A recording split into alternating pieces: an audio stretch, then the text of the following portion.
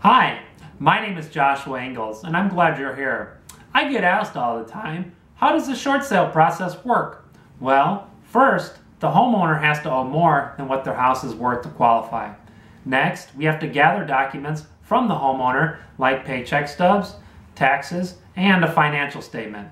Then we go to work and we submit an offer to the bank for purchase. The bank then orders an appraisal. We then negotiate with the lender. Keep in mind, the bank does not want to foreclose and they would rather short sale. Once we agree to a price, we either purchase the property or we find a buyer who will pay the amount that the bank wants. We then meet you at the closing table and you're released from all deficiencies. If you would like to work with us, we'll work hard to stop the foreclosure sale for the home you're about to lose, improve your credit position, and enable you to start over free and clear.